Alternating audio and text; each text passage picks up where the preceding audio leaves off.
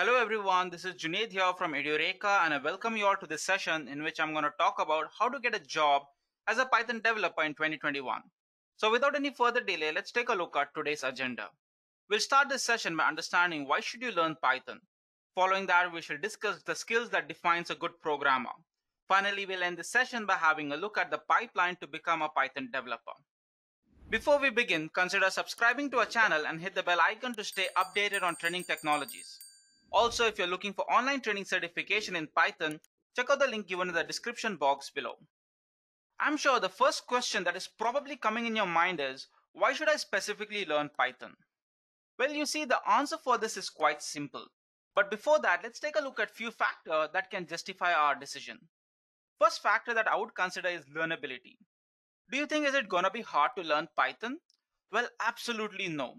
You see, Python is the first language of choice in many universities, and even kids in schools are learning to program with Python. The Python is a language that was designed for easy programming with English-like syntax. Thus, it cuts low-level tasks and provides high-level abstraction for you to perform a high-level task. The next factor you can consider is increased productivity.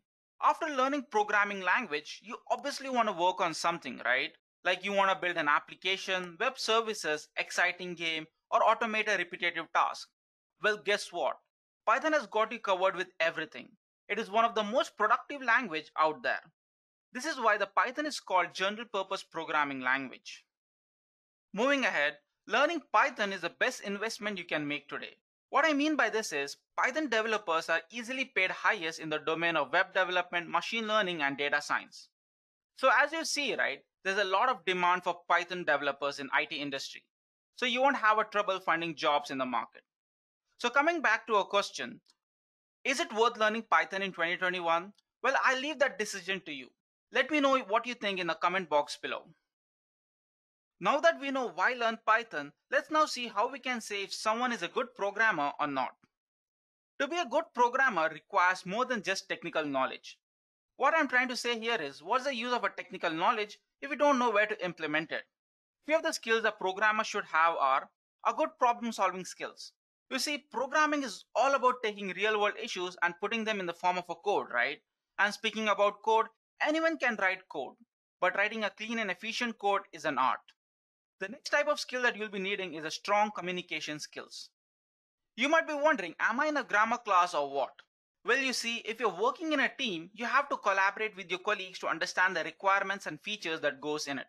This requires a good command of language. And also, the documentation of a program is a very important task for future-proofing the code. Moving ahead, you might have heard from many of the senior developers saying that once a programmer is forever a student. What they're trying to say is, with the advancement in the tech world, right, a new piece of technology or a library rolls out every 6 months. So one must be capable of learning new tools and libraries in a faster pace.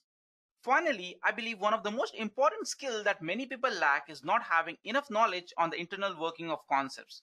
This allows you to approach towards a problem in an efficient and an appropriate way.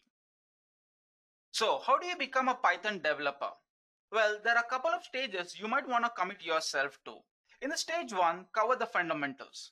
You see, it all starts with the basic, right? Understanding the terms and concepts that are related to programming is very crucial. So to start off, make sure you download Python on your machine and start learning the syntax, variables, and different types of data types of the Python programming language. Once you're done with that, get into decision making using if-else condition and also the control flow. And then moving ahead, it's very important that you have the basic understanding of object-oriented programming. You see, object-oriented programming are beneficial when we are building large-scale applications. It helps us in writing clean code by reusing the unused components.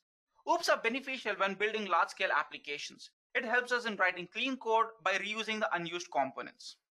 Moving on to the next step, make sure you choose the domain you want to work in. Well, we all know Python is a general purpose programming language, right? What this means is we have many applications to choose from in Python. Few of the best example of them are, first off, web development. Python is a good choice for rapid development of a web application.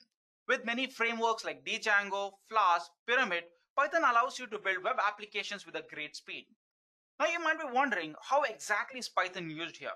You see, Python is used on a server side of the web development.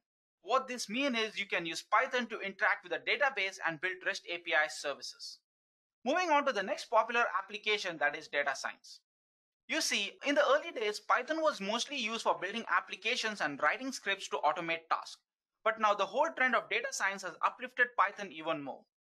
In data science, people are heavily dependent upon Python because of its advantages like simplicity, great community, and capability to compute huge calculations with ease. Few of the popular Python libraries for data science are Pandas, NumPy, Matplotlib, sklearn, and TensorFlow. Python is also used in automation. What I'm trying to say here is Python can make our life easier by automating many repetitive tasks like scraping a website to collect data or automating test case in software development areas. The framework that we use for automation are Robot Framework, PyTest, Selenium, and PyUnit. Finally, the next stage is to work on projects. Create a list of project ideas and build something from all the things you have learned. You can build a machine learning model and integrate it with the website by providing some form of service to the end user. Alright guys, with this we come to the end of our session. I hope you enjoyed and learned something new. If you have any further questions, please do mention them in the comment box below. Until next time, goodbye and take care. I hope you have enjoyed listening to this video. Please be kind enough to like it, and you can comment any of your doubts and queries, and we will reply them at the earliest. Do look out for more videos in our playlist and subscribe to Edureka channel to learn more. Happy learning!